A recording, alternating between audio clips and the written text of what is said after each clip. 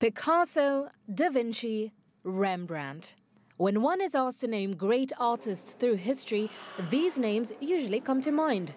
But ask someone to name female artists, and the question poses more of a challenge. Gosh, I'm not sure. Yeah, I don't know. I cannot. Camille Pissarro.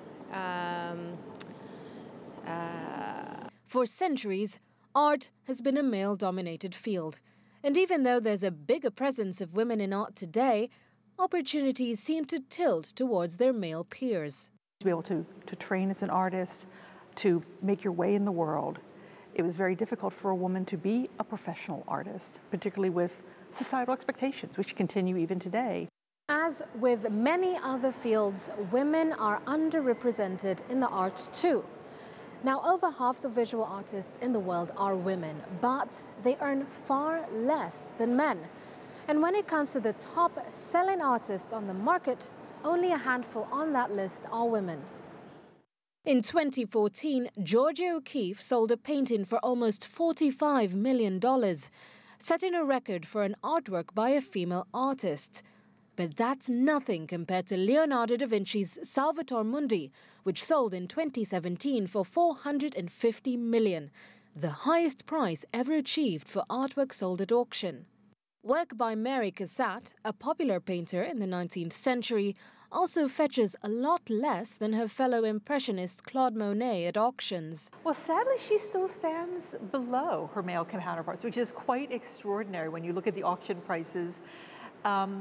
She just doesn't fetch the same price.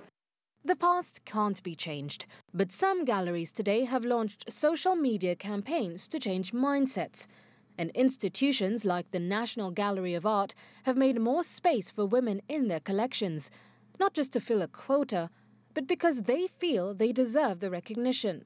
I think most people would think, oh yes, I know women artists, until you actually challenge them, and suddenly they realize they can't. And then they start thinking, well, why can't I? Launching social media campaigns could push women to take a bigger bite of the $45 billion art market. But art collectors will still have the last word. Men still control the bulk of wealth, and so they can patronize, they can collect, whereas many women don't have necessarily the means, or they choose to patronize in other ways. Me too, me too, me too. It may have a hashtag now, but it's been a clarion call for women in the art for centuries now. The question is, at what point will they be heard? Maria Galang, CGTN, Washington.